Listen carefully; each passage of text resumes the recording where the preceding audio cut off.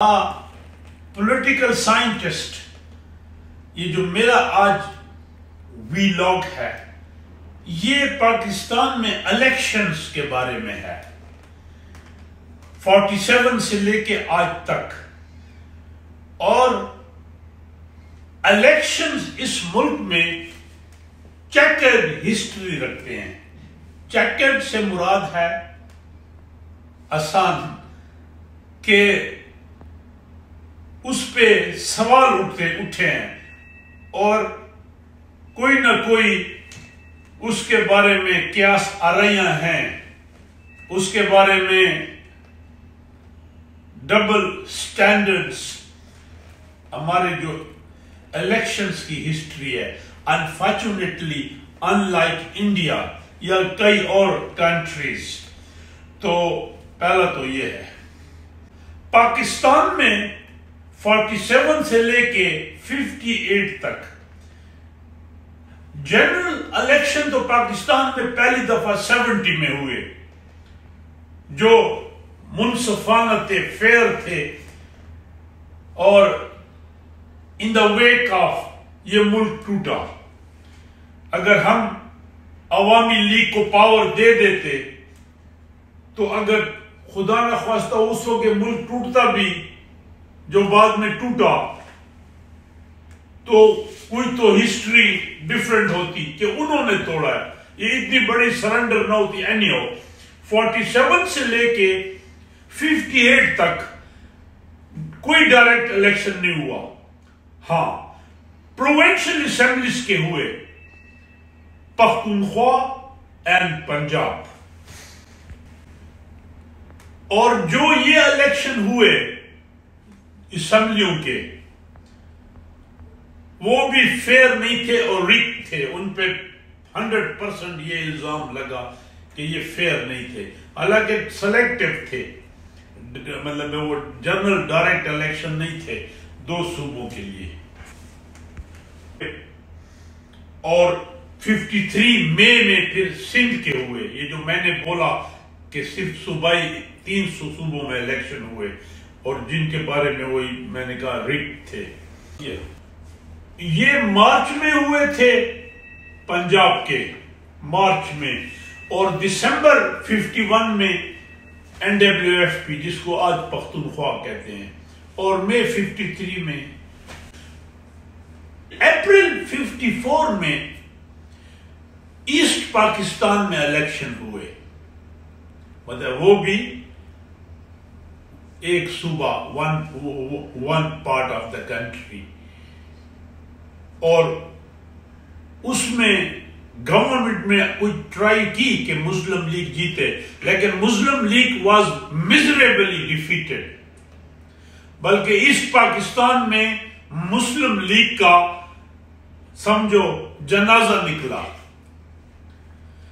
اور جو United front تھی جس کو لیڈ کر رہے تھے شیر بنگال، فضل الحق اور دس اور دیٹ، انہوں نے بری طرح مسلم لیگ کو شکست دی. اور اس کے پیچھے کئی وجوہات تھیں، جس میں خواجہ ناظم الدین کی اسمبلی کو توڑنا، ایز اے پرائم منسٹر اس کو سیک کرنا، چیف منسٹر فضل الحق. تو جو 59-60 کا الیکشن نہیں تھا وہ ریفرینڈم تھا. انہوں نے کہا ایوب خان کا یہ تھا نعرہ تھا کہ اگر میں صحیح کام کر رہا ہوں، لوگ مجھے پسند کرتے ہیں تو میں پریزیڈنٹ ہوں. That was not election, referendum. لیکن پھر 65 میں جب 62 ایوب خان اپنا کانسٹیٹیوشن لے آیا جس کے بارے میں کہتے ہیں کہ it was constitution by Ayub Khan, for Ayub Khan, from Ayub Khan. Any how 65 میں الیکشن ہوا، کمبائنڈ اپوزیشن پارٹیز تھی، اور جو عوامی لیگ تھی اس کو لیڈ کر رہی تھی فاطمہ جناح، وہی کینڈیڈیٹ تھی چونکہ قائد اعظم کی بہن تھی، اور ادھر سے ایوب خان تھا. بہرحال اس میں ہڑ دڑ ہوا، کوئی نہیں کہہ سکتا وہ فیئر الیکشن تھا. جو گورنمنٹ کی مشینری ٹیکٹس اس کو اندر کرو جیسے آج ہو رہا ہے. مطلب یہ جو ابھی الیکشن ہوگا 8 فروری کو، یہ بھی اس کی بہن ہے، لگتا تو ایسا ہے مجھے.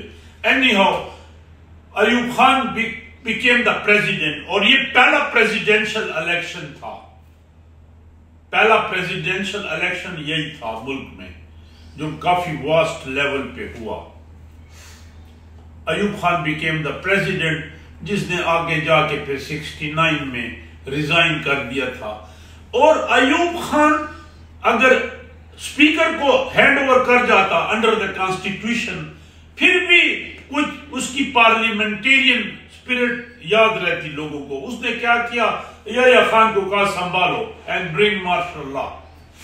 اور ایک اور بات میں آپ کو بتاتا جاؤں کہ جو 56 کا کانسٹیٹیوشن تھا اور 62 یہ یونی کیمرل تھے، اس میں سینٹ نہیں تھی. اور میں پرسنلی پولیٹیکل سائنٹسٹ ہوں، اس ملک کے لیے ایک عوام ہے، ہاں اس میں صوبوں کی نمائندگی ہو جیسے سینٹ میں ہے، ورنہ ایک عوام.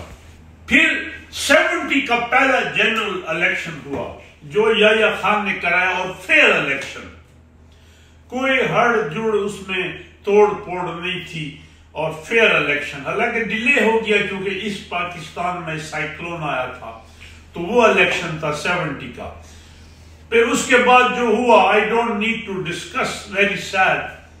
پھر 77 میں بھٹو نے کرایا، اس پہ رگ کا ٹھپا لگا کہ یہ رگ ہے، اور پی این اے کی تحریک چلی جس کو امریکہ نے بھی سپورٹ کیا. بٹ بہرحال ماشاء اللہ آیا اور پارلیمنٹری سسٹم اڑ گیا. پھر 8 سال کے بعد ضیاء الحق نے الیکشن کرایا. حالانکہ اس سے پہلے ضیاء کا ریفرینڈم ہوا. ریفرینڈم یہ تھا کہ اگر آپ مسلمان ہیں، اسلام چاہتے ہیں تو پھر میں پریزیڈنٹ ہوں. سبحان اللہ. 85 کا الیکشن نان پارٹی تھا، چونکہ اور مین ٹارگٹ پیپلز پارٹی تھا، اگر کہ پیپلز پارٹی کے کینڈیڈیٹس جو بھی تھا.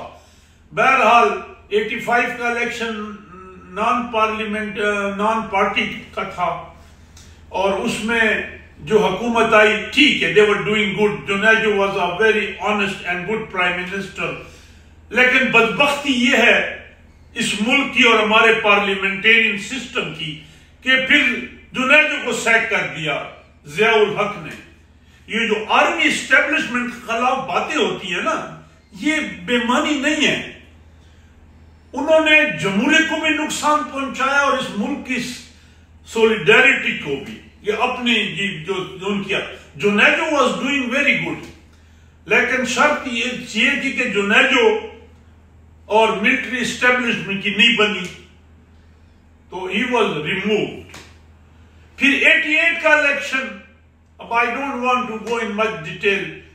98 کا الیکشن پیپلز پارٹی آئی، پھر اس کو انڈر 58 2B اڑا دیا.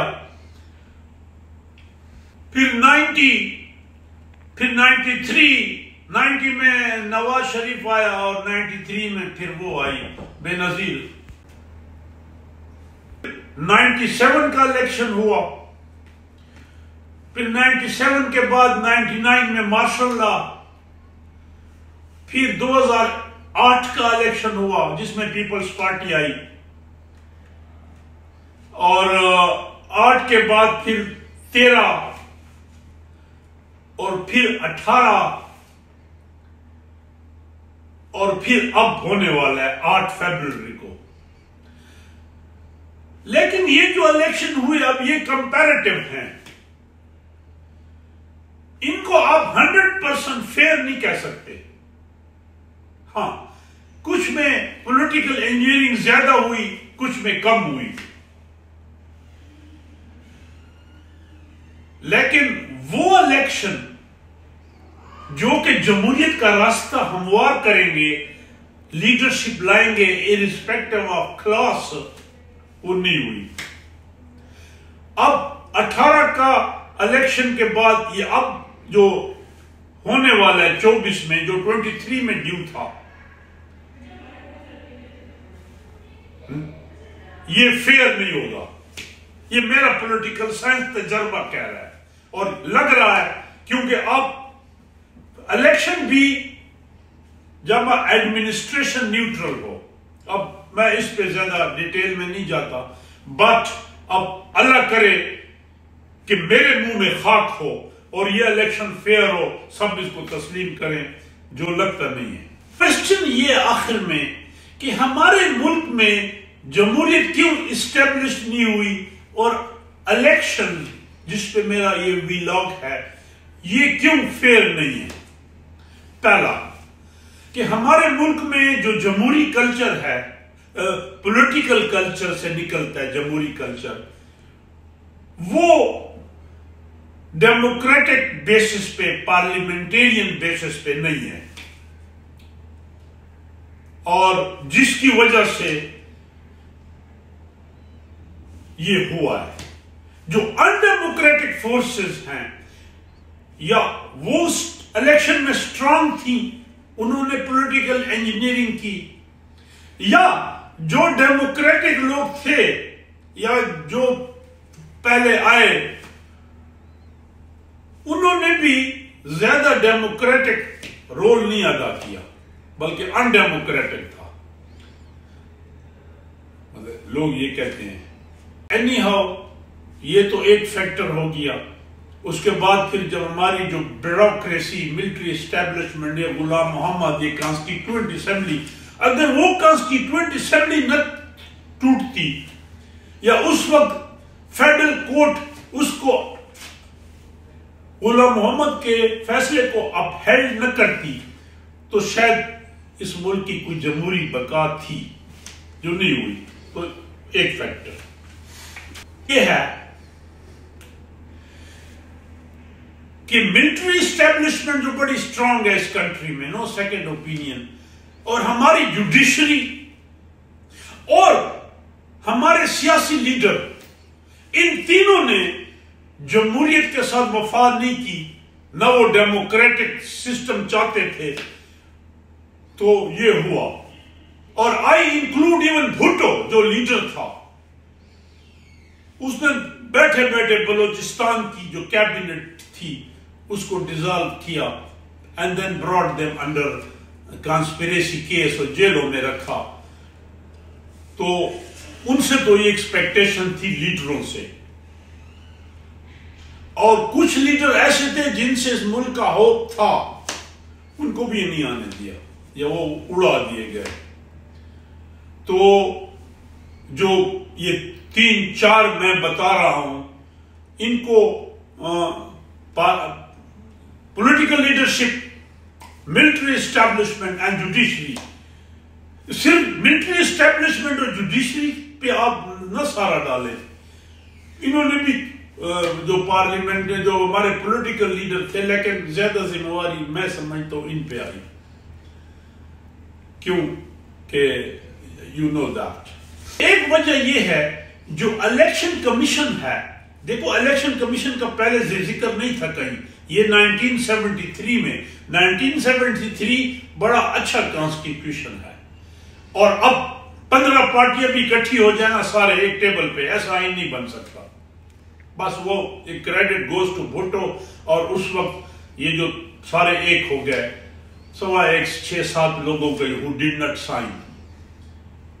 تو election commission should be independent, very powerful. Election commission پہ بھی یہاں کوشچن مارک ہے, but any how election commission ہونا چاہیے اور independent autonomous who. And the second lost is جو ہماری پولیٹیکل پارٹیز ہیں یہ فیملی ون مین سینٹرک ہے. ایون پی ٹی آئی جو بڑی پاپولر ہے, ٹو بی ویری فرینک, وہ عمران خان ون مین شو تھا. Political party should be system centric, ان کا اپنا الیکشن ہونا چاہیے, ان کے اندر جمہوری قدریں ہونی چاہیے.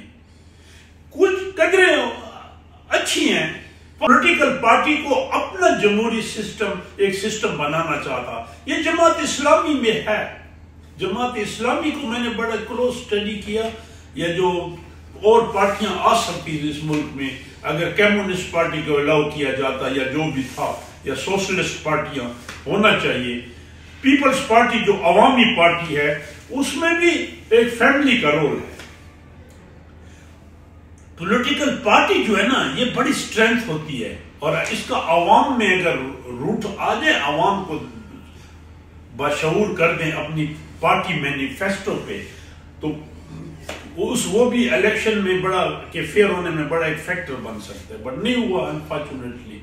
تو ہماری جو پولیٹیکل پارٹیز ہیں وہ اندر سے خود جمہوری مزاج کی نہیں تھی. ون مین شو، یہ ون مین شو جو ہے نا کسی پارٹی کا، یہ الٹیمیٹلی جمہوریت کو نقصان دیتا ہے. اور آخر میں کہ منی مافیا، یہ مافیا پالیٹکس میں آ گئے. اب election has become a money game. اب میں اس پہ اور کیا بات کروں.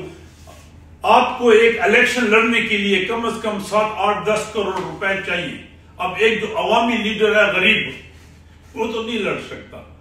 اور اسی طرح پھر آگے جب سینٹ کی کے ممبرز آتے ہیں اس میں، یا یہ جو ریزرو کوٹے پہ آئی ہیں، یا یاریاں نبھی ہیں یا یاریاں نبھی ہیں ان لارج، یا پیسہ چلا ہے.